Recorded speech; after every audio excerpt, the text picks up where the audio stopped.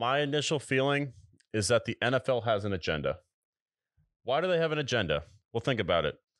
The last couple of Super Bowls, Rams and Bengals, who would they rather have, Joe Burrow or the LA Rams? They picked the LA Rams. They had some bullshit calls against the Bengals. The Rams ended up winning. The Super Bowl before that, they had the Bucks and the Chiefs. What happened? They had Patty Mahomes and Tom Brady. What's the better narrative?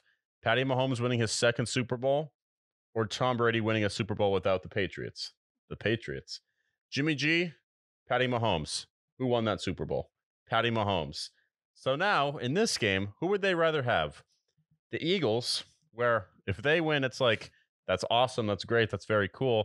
Or Patrick Mahomes, after Tom Brady just recently retired, wins his second Super Bowl. I'm picking the Chiefs in this game. See, I don't think that's the case that the NFL wants, because I don't think the NFL loves having that one super dominant team that you feel like is a world beater and it's going to beat everyone. Because besides Tom Brady and Joe Montana and Terry Bradshaw, when they won all these rings, typically it was like the Troy Aikmans of the world where the players were capping out, maybe winning 2 to 3 rings, and that was a really good career. You look at Peyton Manning, they want him to have more rings, sure. Drew Brees only has 1. Aaron Rodgers only has 1. Russell Wilson only has 1. Even Nick Foles has 1. So I feel like yes, Nick Foles belongs in those conversations. Wanting to push Patrick Mahomes to be a 2-time championship where there's not even a debate in the AFC of is Burrow or Josh Allen even close to him or Justin Herbert, because it's a lot more interesting if Jalen Hurts has 1 ring and then you can consider him a top 5 quarterback in the NFL, because that pushes him into the discussion where he's like, hold up, Josh Allen, you don't have an MVP. Lamar does. Hold up. Jalen Hurts has an MVP, and if they win the Super Bowl, he's probably going to get the Super Bowl MVP as well, unless there's a historically dominant performance by a defensive player or Miles Sanders goes for like 300 yards. So the fact that you think they want Mahomes to win 2 rings, like, no, I think with Brady retiring, Rodgers being on the way out, Matt Ryan being on the way out, they want it more competitive. They want to build another superstar, because the NFC for quarterbacks, they ain't got shit. Aaron Rodgers leaves, who? Jared Goff is the second best quarterback in the NFC now? Hell no. They want a bona fide star and superstar in Jalen Hurts to be the Super Bowl MVP, where he can look at Patrick Mahomes like, hey, I beat you in the Super Bowl. And then Joe Burrow's like, still just need that 1 ring. And then I'm in the conversation. Who's better? Josh Allen. Okay, if I get a ring, I'm right there with Patrick Mahomes, and people will make that debate because of my talent. Justin Herbert in the same division. If I take him on twice and then probably have to face him again in the playoffs, because one of them will be a wild card team, and if you get through that division, you're probably the best team in the AFC. So it's like, I don't know if I think that narrative is true, because I think the NFL wants to build another star, and I think it's definitely lacking in the NFC. See, I think you have an interesting take. I don't know if I agree with it, but the reason why I say this is because I agree with it. Down goes Bear. Down goes the Bear. So think about it. Patty Mahomes is already in the top 5 for most people. Right. And if he wins another Super Bowl, he's going to be in that top 5 conversation. Jalen Hurts, you're talking about building another superstar. He's already a superstar. So it doesn't matter whether he wins the Super Bowl or not, because no matter what, people are going to put him in the top 5 anyways. No, they won't. I think they will. I don't think they will. Well, look at it. They got Patty Mahomes, Josh Allen, and Joe Burrow. Those 3 are consensus top 5. And then you want to throw in maybe a Lamar. But I think at that point, it's Jalen Hurts.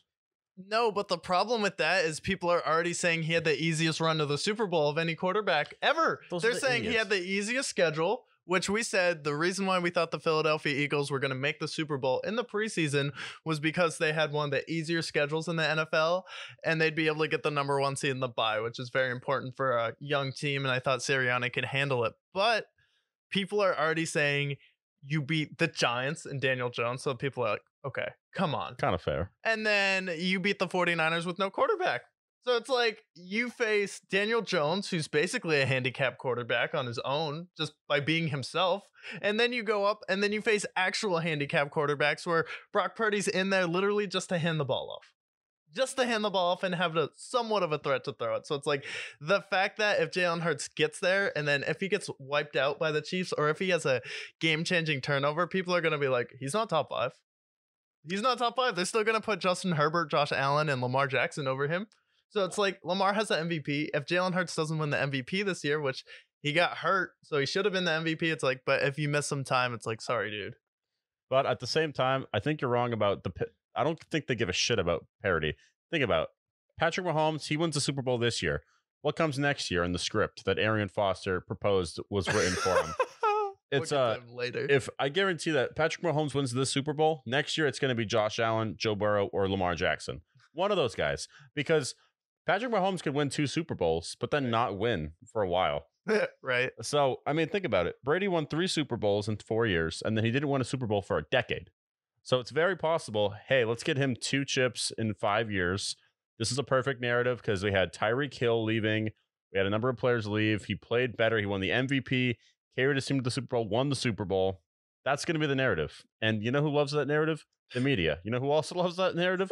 The NFL. Yeah. Because Patrick Mahomes is already the consensus number 1. He wins that. Now it's like, oh my God, he's the GOAT. Look at ESPN. Look at how they treat LeBron James. Yeah. LeBron James, since the second he started dribbling a basketball on an NBA court, they're like, oh my God, he's the next Jordan. And guess what happened? For the next 20 years, I'm not even kidding, since I've been alive watching the NBA, what have they been saying? They've been saying, oh, LeBron James, is he better than Michael Jordan? Which, first of all, I don't want to get into that debate because everyone hates that debate. Yeah. Everybody hates that debate. No one likes that debate. Nobody likes that debate. But what's the argument now? Everyone's still arguing that. 20 years later, he's about to outscore Kareem Abdul-Jabbar. Still having that recession argument. Gets clicks. LeBron, they're going to have Patty Mahomes versus Tom Brady for the next 20 years. And they love it. Yeah. They love that.